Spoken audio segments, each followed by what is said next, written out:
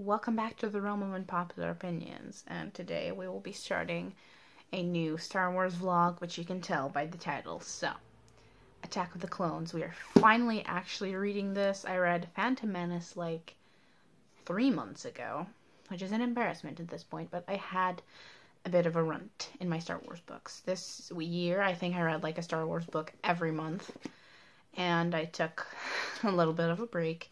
But I'm back in a Star Wars mood. I need to consume something, and I'm very happy to be back. Although I know I will be heartbroken starting now, which is why I've been putting it off.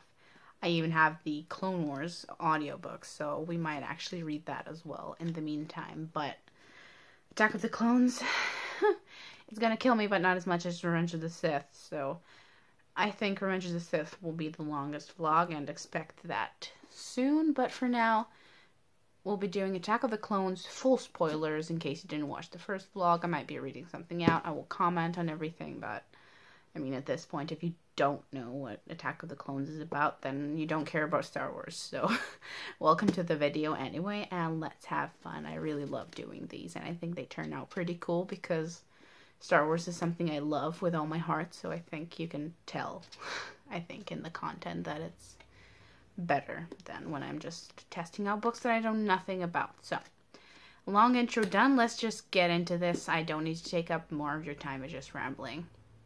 We are already, I feel like I want to cry. I'm on page 6. The beginning with Anakin and the image that was already heartbreaking enough. But I knew, this is why I was so reluctant, because you see in the Attack of the Clones book, you get Shmi's chapters and what she's doing on Tatooine. And if that isn't enough to kill you, I don't know what will. Because a beautiful mystery in the movies is that you believe she was happy, and you don't know what happened to her when she was taken by the Tuscans. You get all of that in the book, which is context I absolutely did not need unless I wanted to feel even more depressed. So, and that already in the beginning we have established the fact that Anakin can confide in Palpatine like he can't even in Obi-Wan, because Palpatine is not the Jedi, and he's supportive, and he bolsters him and grows his confidence and feeds his ego, which we know. But of course he's a source of comfort when he can't tell the Jedi exactly that he's attached, because that's a fault. So it's understandable why he's being pushed into Palpatine's grasp, but it's so heartbreaking when you know what happens. And the Shmi thing, I'm just reading her chapters now and I can't. I'm not sure if I'm emotionally strong enough right now to read Shmi's chapters because I remember them. I remember they killed me the first time. They're gonna kill me even more this time. I didn't need this context. I truly didn't. I could have remained in beautiful ignorance about what happens to her while she's on Tatooine. It just makes it worse. Honestly, if you're someone who's really not sure about the depth of the prequels, just read the books. Read the books and you're gonna see everything in a new light, believe me. And if it wasn't heartbreaking enough for you, I forgot Owen's here too. Owen, who you never actually get depth for. Owen, Luke's uncle. Although he could actually be uncle now, technically. How he talks to Shmi and how he supports her and loves her, and he's been hearing about Anakin for the last 10 years. And about how great he is, and of course he would be the perfect person actually to care for Luke. It's not like they dumped him with random people. They would be the perfect people to care for Luke. They're simple, but they're good, and they're kind, and they loved the Skywalkers, and Luke truly could not have been with better family. I know Leia was adopted as a princess, and everyone's like, yeah, let's send Luke to just a random desert planet, but he was with such kind people. Owen is precious, and I'm so happy that they gave Luke to him. I agree that he was a bit mean to Obi-Wan, but also understandably so. Probably after hearing so much about Anakin and then hearing about the disasters that happened, he would want to protect Luke from everything as well, so I understand, and I love him. I I genuinely think it was great that Luke ended up with his family. We're just on, it's still a Shmi chapter, but she's talking to Klieg and she's like, you think that Anakin and Owen would be friends? Klieg asked. Of course they would. You never met my Annie, Shmi scolded. They'd be the best of friends, Klieg assured her.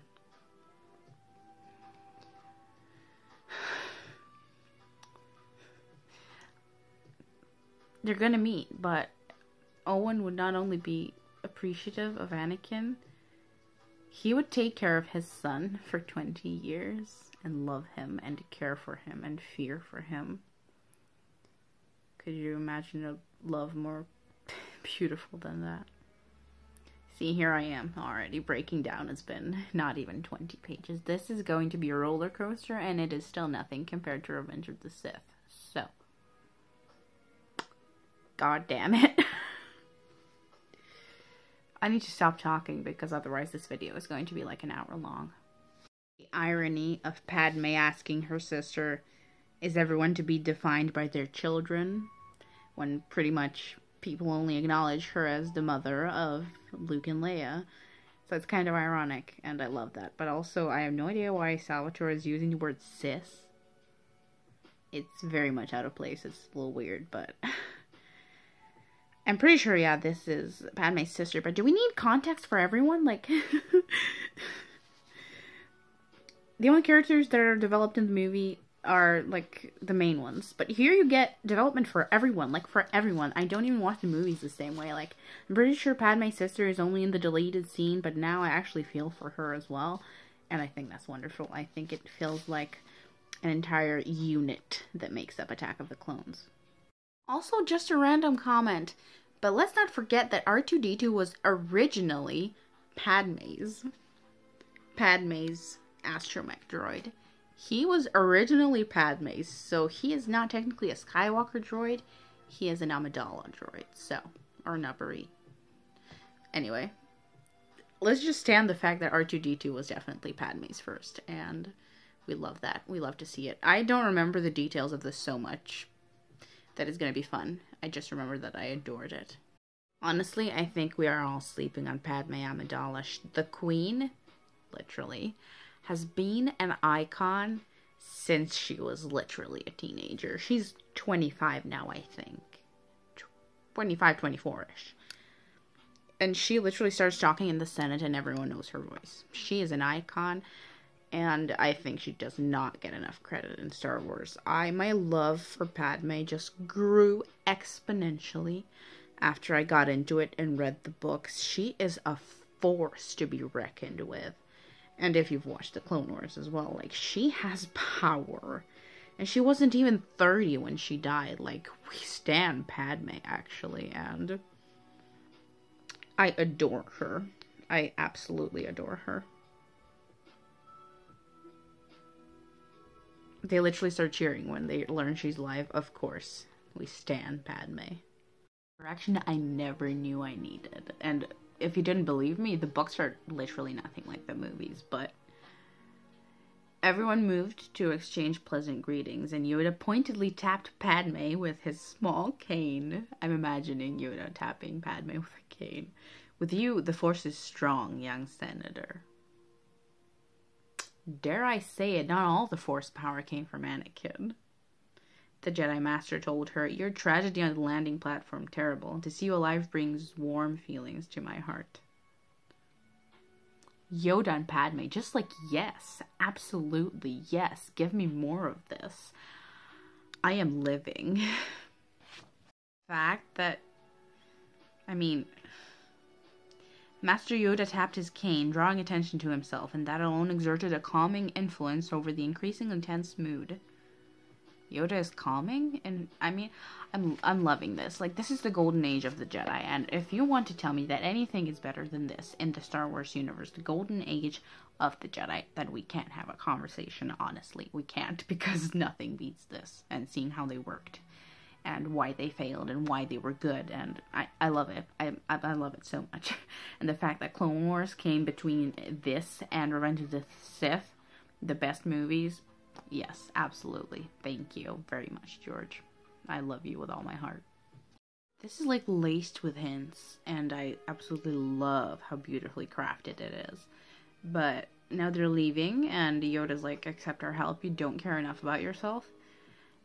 They all left the room, and Padme Amidala stared at the door and the flanking guards for a long while. Behind her, at the back of his office, Chancellor Palpatine watched them all. Like, the detail of that. It's just a small comment, but Chancellor Palpatine watched them all. It reminds me of an edit that I saw, like, for Clone Wars, everybody wants to rule the world, and in the end, it's Palpatine. Just very fitting. Very, very fitting. I know everyone says Darth Vader is the best villain ever, but I disagree. I think it's Palpatine. The absolute genius of this man. He's the best villain ever. No argument there. Definitely no argument. Everyone says Darth Vader because he's the coolest, and I mean, he is the main character, but I wouldn't really consider him a proper villain because his whole arc is about him not being a villain, so Palpatine can fill that spot easily. Small moment, but now Anakin and Padme are reunited, and they're both assessing each other and, like, getting their bearings, and she's like, she looked down and then followed the line of his lean body, tilting her head back to emphasize his height, and he realized that he now towered over her. I'm sorry, but we stand couples with a height difference. That's just the most attractive thing ever. And you know, in the movies, how she's literally so much smaller than him. I love it. I love it so much. This is probably the last book that's not completely depressing, so I should enjoy it while I actually can, and I realize I already have a lot of footage, and I'm only on page 64. This is just flying by. I can't stop reading this. I mean, it's clear, but there's a moment where Obi-Wan's like, "You're focusing on the negative again," he said to Anakin. "Be mindful of your thoughts. She was pleased to see us. Leave it at that." He's like, I understand. Obi-Wan knows from the beginning that it's more difficult for Anakin, and he's doing his best for him. Probably he was at his wit's end when he was even more of a teenager than he is now. But Obi-Wan is literally like, yeah, she was pleased to see us, Anakin. I get it. You miss your mother, so you missed Padme. I'm gonna let you have it, but please focus on the task at hand. And we love Anakin and Obi-Wan. Just thinking about them already makes me cry. I might link my 2 favorite edits of Anakin and Obi-Wan in the description, if I remember. You can remind me if I didn't remember, but they're really sad, just a fair warning. One of them, I didn't even expect I would cry. I just played it and I cried. I solidly cried at the ending, so, but they're really, really beautifully edited. So if you're in the mood, do ask me to link them somewhere. Maybe I remember. I'll see. But off topic completely. I'm probably going to get to a page 100 and then stop for the night. Literally, as I am recording this, I went on Instagram and found out it's official. Hayden is coming back for Star Wars. Hayden and Ewan are literally my childhood. I'm not going to cry. I'm just very, very emotional right now. Hayden is clearly returning as Darth Vader and potentially a flashback. We could see him in the Clone Wars armor, you never know, but as Darth Vader. Anyway, Hayden is coming back. Like, thank you so much. I care nothing for Disney Star Wars. They can burn in hell. But at least you're bringing Hayden and Ewan finally back together. What they did to Hayden in the sequel trilogy was an absolute disgrace. So go Hayden for the fact that you actually decided to return. I love you so much and thank you. But him and Ewan in an Obi-Wan Kenobi series 10 years after Revenge of the Sith, I don't see how this could be bad. Please don't mess it up. It's such a simple template. We just need to see how Obi-Wan's living. We need to see little baby Luke, maybe some glimpses of Leia and Darth Vader badass scenes. I don't possibly see how you can mess this up. So please don't. Please don't. It couldn't possibly be simpler, and you have so much emotion you can draw on with Hayden and Ewan, because that is literally the most emotional part in all of Star Wars. Please don't mess it up. You can't mess it up. I can't think right now of a way that it could be bad, but I'm sure that Disney will find it.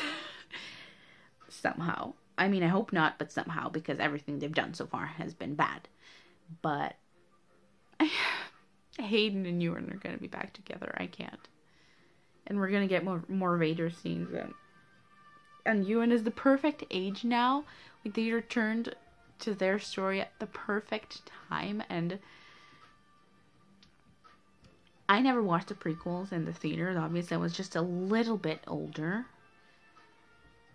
when I started watching them, but they were still very new. And now I have a big screen, so I'm going to watch the Obi-Wan Kenobi series on the big screen, and I can't possibly wait. I can't wait. So many things that are personalized for me are coming soon. The Obi-Wan Kenobi series is going to feature Hayden again. The Loki series is coming. Like, I'm going to be thriving in the next year or two, media-wise. It's like everything is perfectly tailored for me.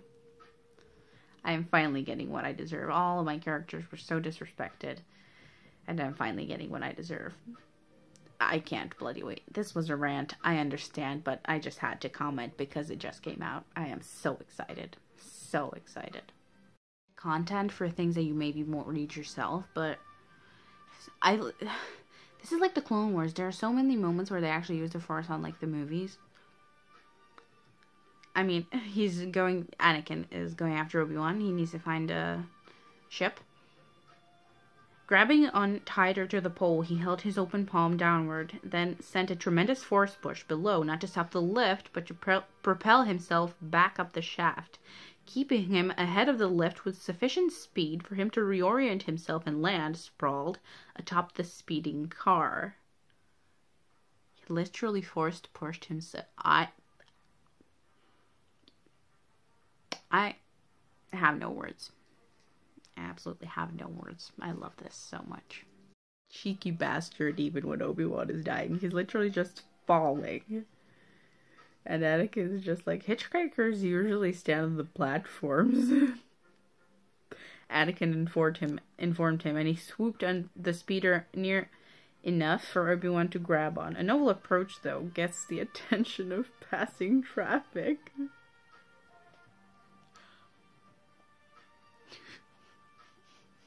I love this idiot. I fucking love this idiot.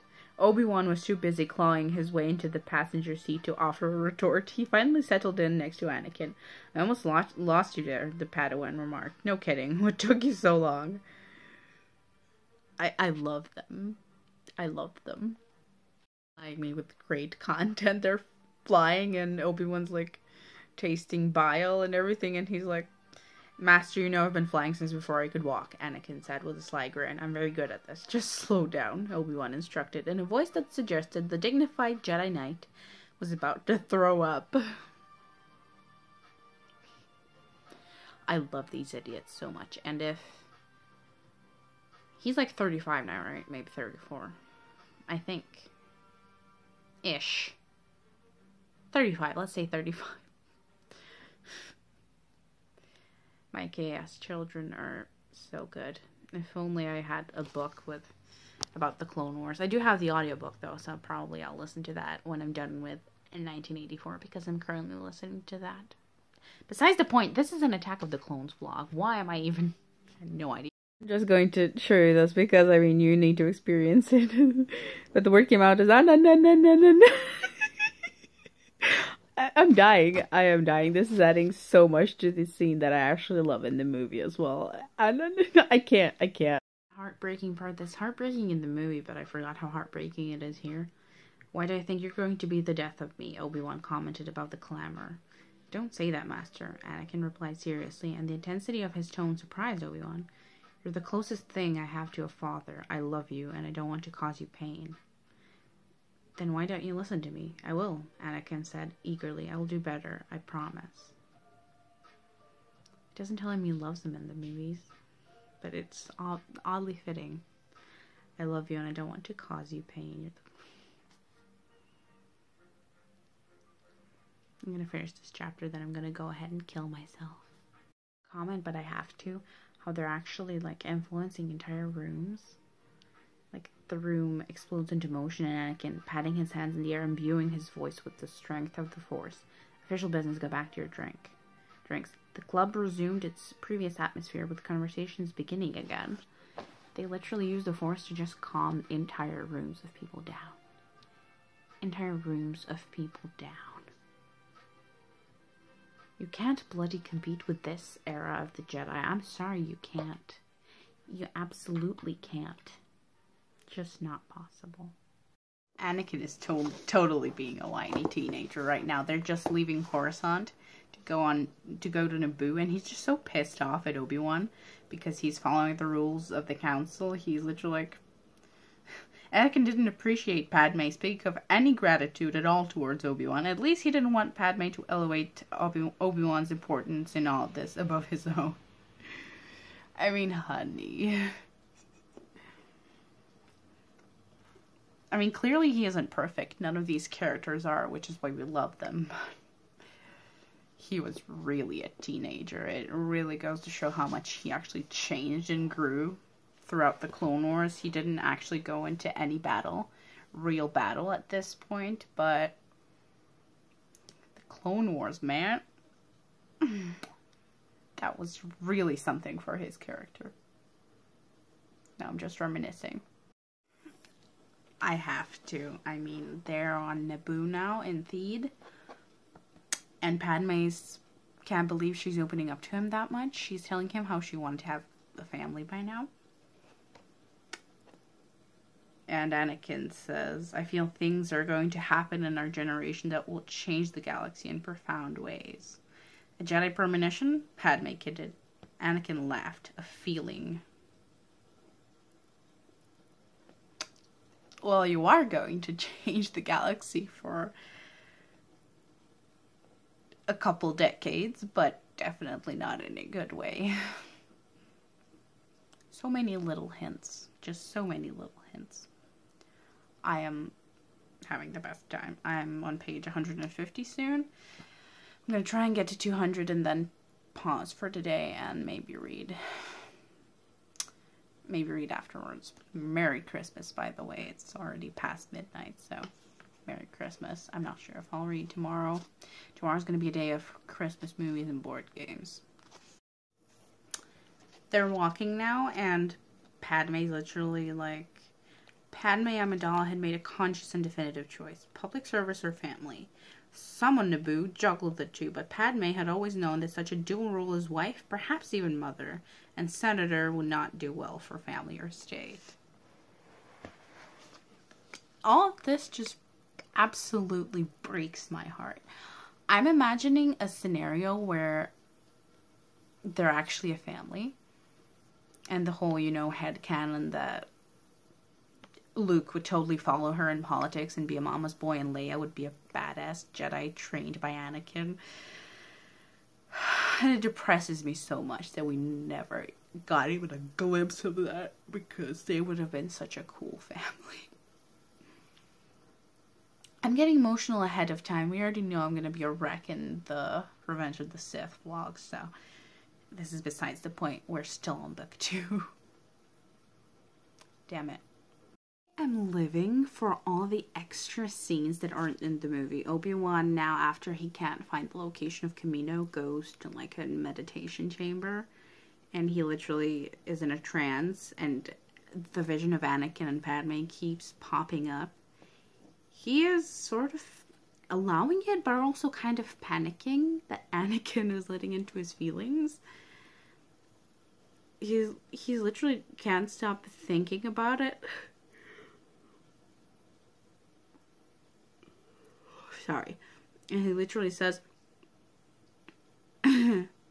Obi-Wan pointedly reminded himself that the sooner he solved the mystery of Kamino, the mystery of who so desperately wanted Amidala dead, the sooner he could return to Anakin and offer the proper guidance.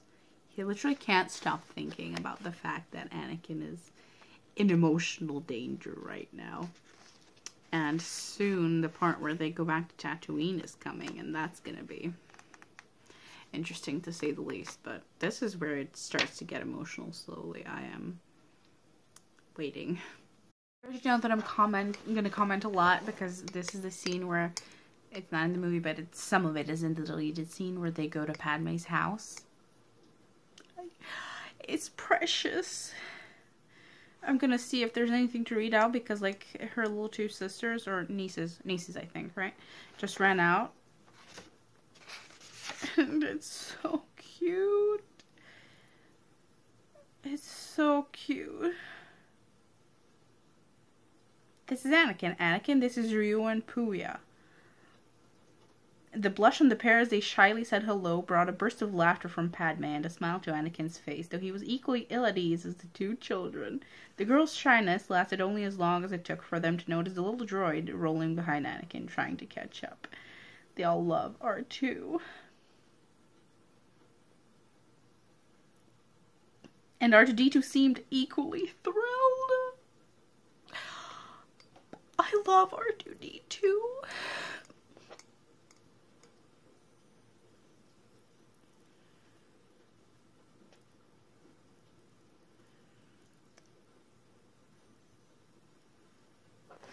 The mother is coming. I'm gonna keep the clip going because the mother is coming. I'm probably gonna need to read out something else.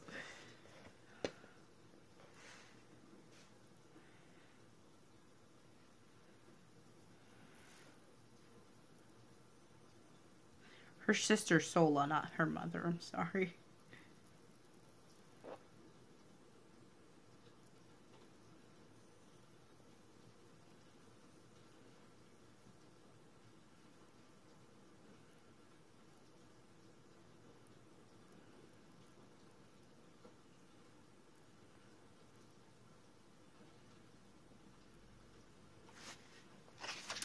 I know you're just looking at me reading, but fine. I'll restart the clip when there's something to read out. I expect a lot of updates from this chapter because I always remember this as such a cute part. And I'm so sad that it was deleted, even the little snippet that was in the movie. It was so cute. I mean, this is such a cute scene, but also so awkward for them because neither of them actually wants to do anything at this point. Sola, Padme's sister, we stand. She's the only one spewing facts around here. And like, I think that we, as a fandom, need to acknowledge Padme more. She's really, really established as a character here. A lot more than Leia was in the originals, in my opinion. I think there's a lot more of Padme and her life and her belief than there was of Leia. I love them both. But seriously, I feel like everyone's just sleeping on Padme. Read the books and then let me know if she's not an interesting character, because I absolutely adore her. And she was one of the... I mean, she was literally the mother, but everyone talks about Anakin in terms of the Skywalker family. Padme was the best. And she was so kind and good and generous, and I love her, and she would have been the best mother. I have a couple more chapters. I think I'm going to read the one where they kiss, and then maybe another chapter with Obi-Wan arriving on Kamino. Then I'm going to pause for today and finish it next time. It's just so easy to read. I'm literally flying through it. You sit down and you've already read 100 pages, so definitely a great book. This is getting so funny because the night where they talk, she's literally commenting. She's starting to like him a lot. And by the way, there was a beautiful scene where Anakin is standing in front of a sunset, which we should have seen Hayden standing in front of a sunset. I needed that as my lock screen. But she's literally like starting to regret her outfit, showing quite a bit of skin, which is pretty much a comment that everyone has been making like, really, sis, you're dressing up like a, well, something unseemly for her anyway, and she's doubting it in the book. She's literally starting to regret her outfit. I love her. I love her so much. Well, the cat is making a mess. That's awesome considering it's like 2 a.m.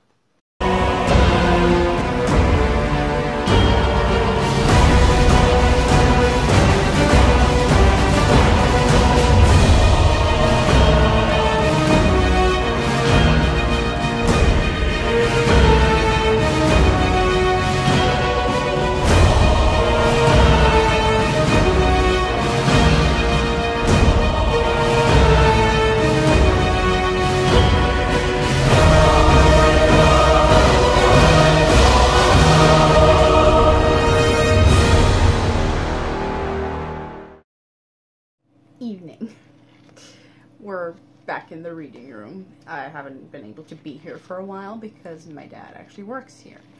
So we're up to page 220. And Anakin and Padme are finally going to Tatooine. And we already know what happens on Tatooine. So if I cry, it's gonna happen very soon. And then what's left is Geonosis, and just the fight in Geonosis, and the fight with Dooku, which is excellent in the book. I remember how well it was described, and the use of styles that they use, different styles, is so cool. So we don't have that much left. I am hoping to finish this, well, frankly today, so that I can wrap up the vlog and read some other things until the end of 2020. It is currently, I think, the 28th, maybe 27th.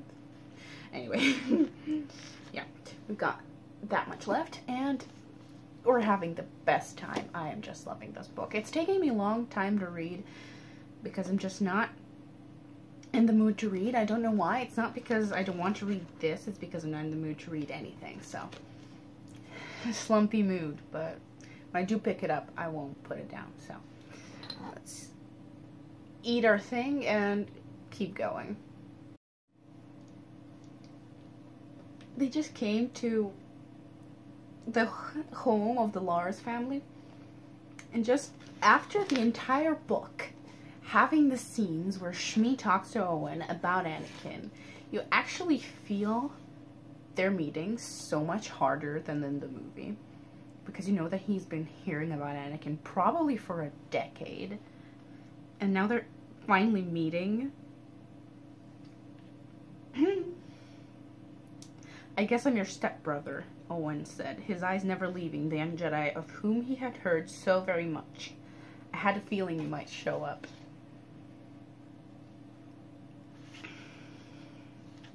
Damn it, and now they have to tell Anakin that his mother's...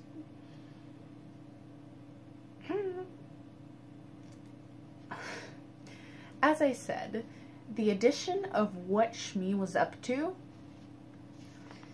just makes this hurt a whole lot more. It's painful in the movie. It's physically painful in the book. I need a minute. It's obvious because Shmi was the original. She gave birth to him. She was full of the Force.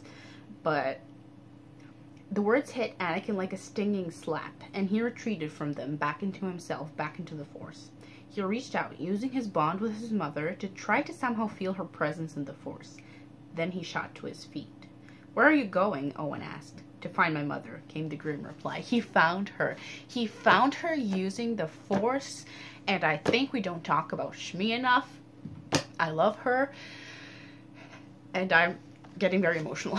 let's just move on. I'm rambling a lot about this scene, but Anakin actually got to meet them, and so did Padme. This makes the fact that Luke was given to them so much better, because they both met them and they both know they're good people. It's actually beautiful that Luke was given to Owen and Beru. When Anakin says, "You're going to have to stay here. These are good people. You'll be safe." Yes! I love the fact that Luke was given to them because they loved his father, and they met both of them, and no wonder they were so careful with him. Everything.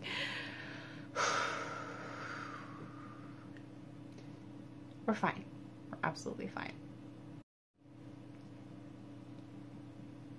If you ever doubted that the murder of the Tuscans was unwarranted, read the book, please. I didn't need the context. I really didn't. But the corpses of the farmers are literally torn and battered outside their camp. And I didn't get to it yet, but I remember they kept Shmi alive because they wanted to see how the human body worked, how the people worked. They tortured her. The only thing that kept her alive was the Force and the thoughts of her son.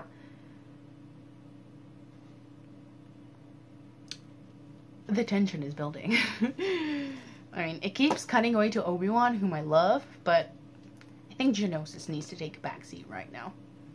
It's actually so funny. I have to read this out, and I mean, Obi-Wan's on Geonosis now, and there's a scene where he kills some creatures that attack him. That's not in the movie, and it's awesome, by the way, because he literally senses one that's behind him and just thrusts the lightsaber behind his back. But he hit a bluff many feet down, but sprang away and fell again and again, half bouncing, half flying his way down to the dark plane. I'm imagining Obi-Wan Kenobi just, like, flying down a mountain to get to the bottom, bouncing like a ball. It's just a funny thought. Would have been interesting to see in the movie, that's for sure. Sorry, but that would have been very interesting to see in the movie, I think. Obi-Wan Kenobi bouncing down a cliff like a ball. I mean, half flying, yeah, but would have been funny. You are going to experience this with me, because I can't be the only one to suffer. I'm so proud of you, Annie. So proud. I missed you so much. I missed you too, Mom, but we can talk later. Now I am complete, Shmi announced then, and she looked straight up, past Anakin, past the hole in the ceiling to the shining moon, it seemed. Somewhere deep inside, Anakin understood. Just stay with me, Mom, he pleaded, and he had to work very hard to keep the desperation out of his voice. I'm going to make you well again. Everything's going to be fine. I love, Shmi started to say, but then she went very still, and Anakin saw the light leave her eyes.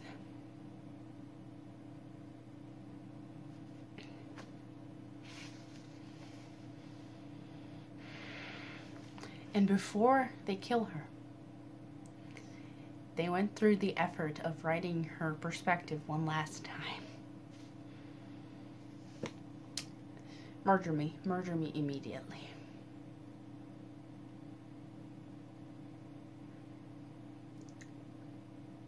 Just read the books. Read the books. You're this far into a video about the prequels, please read the books, I am begging you, because, well, let's read this whole action, because you don't see it in the movie for obvious reasons. I mean, not something you'd want to show on screen, but hang on, where is it? A third came at him, thrusting forth a spear, but Anakin lifted an empty hand and set up a wall of force energy as solid as stone.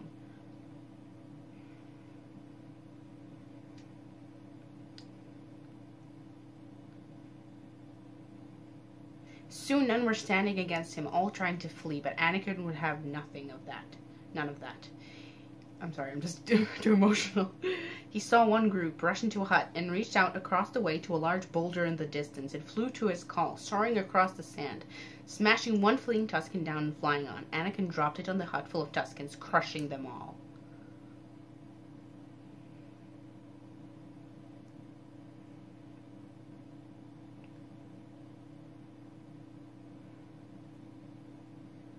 He put his lightsaber away and walked to that hut, where he gently and reverently scooped his mother's body into his arms.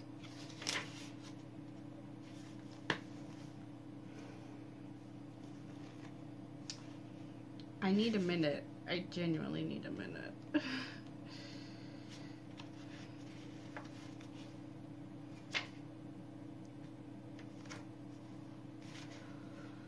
And we're now in chapter 21, 273. We really don't have much left.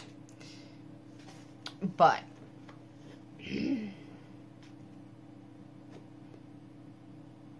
I have no words. And I'm reading this for the second time. These are the best books in the Star Wars universe, period. A novelization is supposed to add to the movie, not actually just copy it frame for frame like The Force Awakens. So this is a book in and of itself, and I adore it.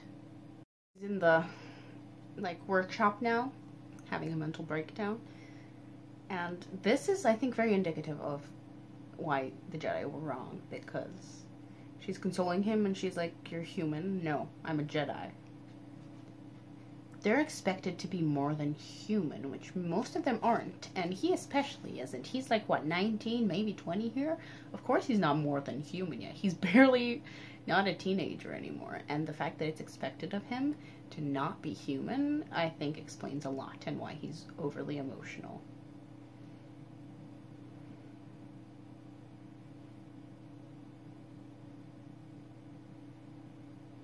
Yeah, but now that the emotional part is over, let's go back to Geonosis and we'll check back in. There's not much to comment here, I think, if I remember correctly.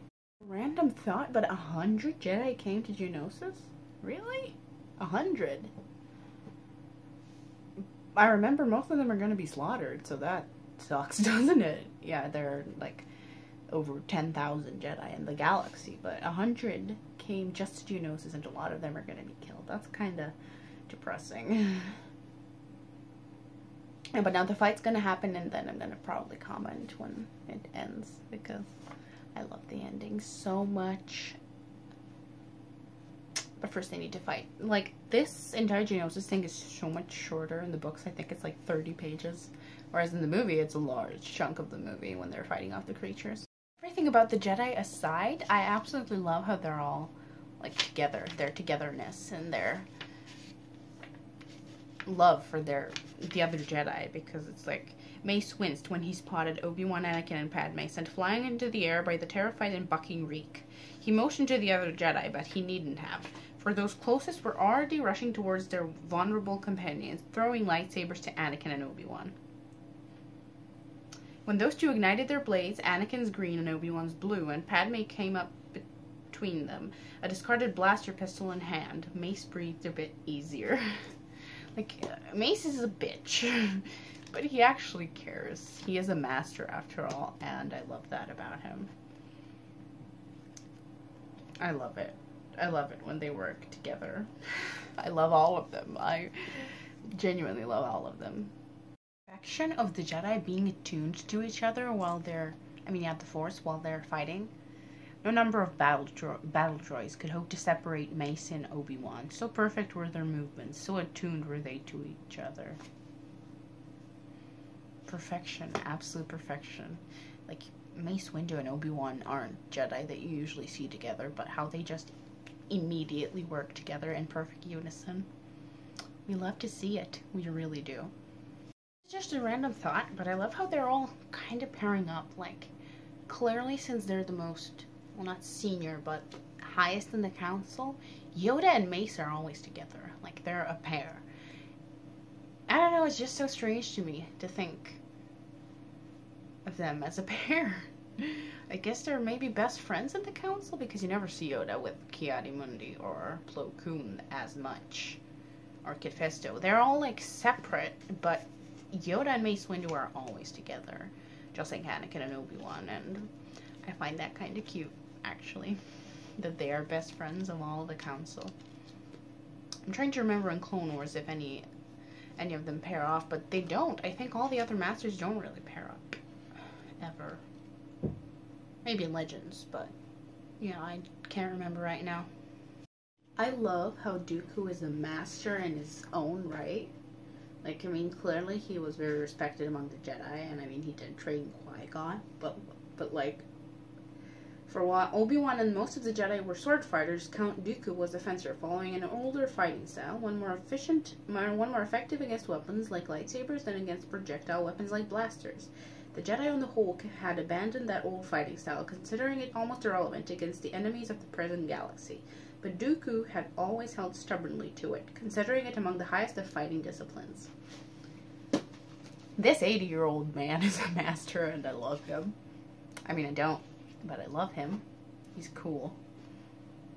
And man, I'm loving every second of this. I'm definitely gonna finish it. And they're fighting, and Anakin just cuts in with his lightsaber to save Obi-Wan. I'm pathetic. But I love Anakin and Obi-Wan so much that every time one of them protects the other, I just want to cry.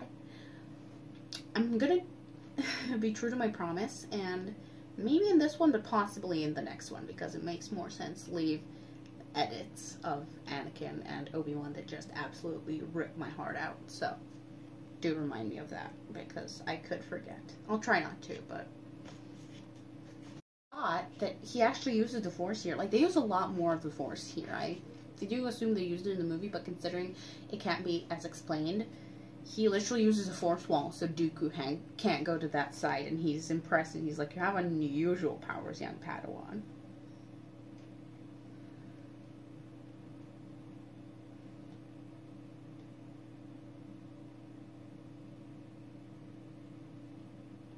Like, he's good, and we love our boy.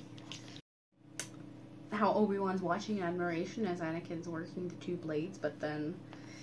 Ooh, Anakin fought hard to regain his fighting posture, but Dooku was relentless, thrusting repeatedly, keeping the young Padawan stumbling backward.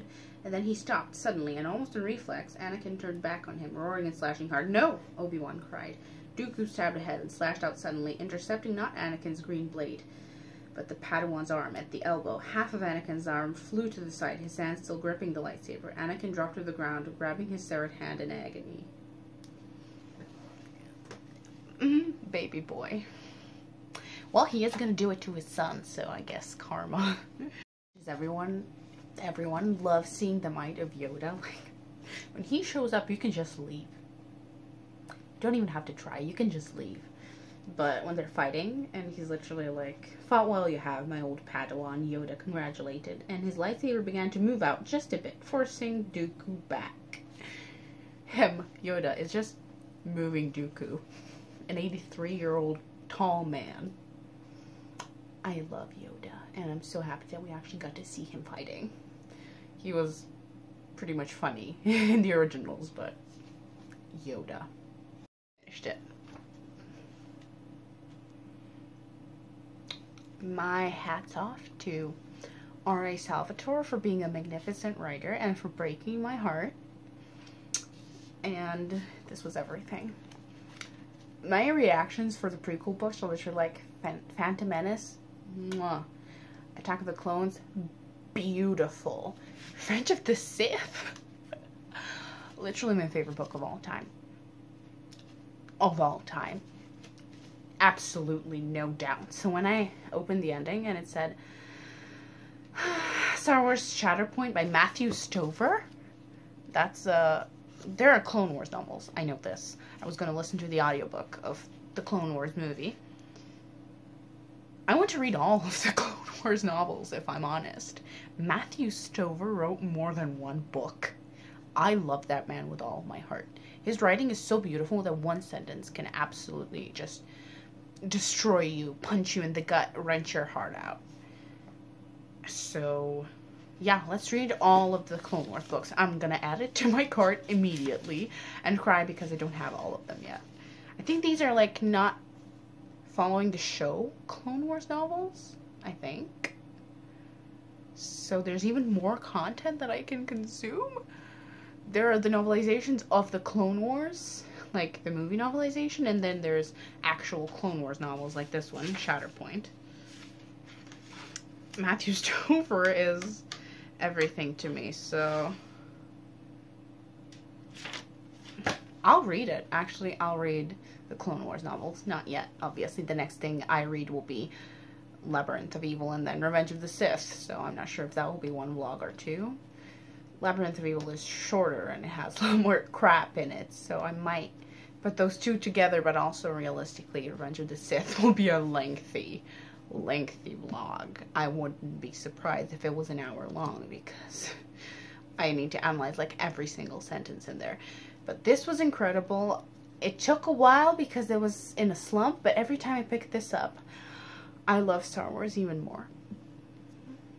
So, I finished it. I recommend it to absolutely everyone. Everyone, believe me, it elevates the movie to new levels. And the story in general. So this was incredible. Awesome. 5 stars. Clearly, who is shocked around here? And yes, this is it. Thank you for watching this lengthy vlog. I hope you enjoyed. I didn't cry yet. And yeah, that's pretty much it. I don't have anything else to say. This was everything. Really, really incredible. So I will see you in the next video.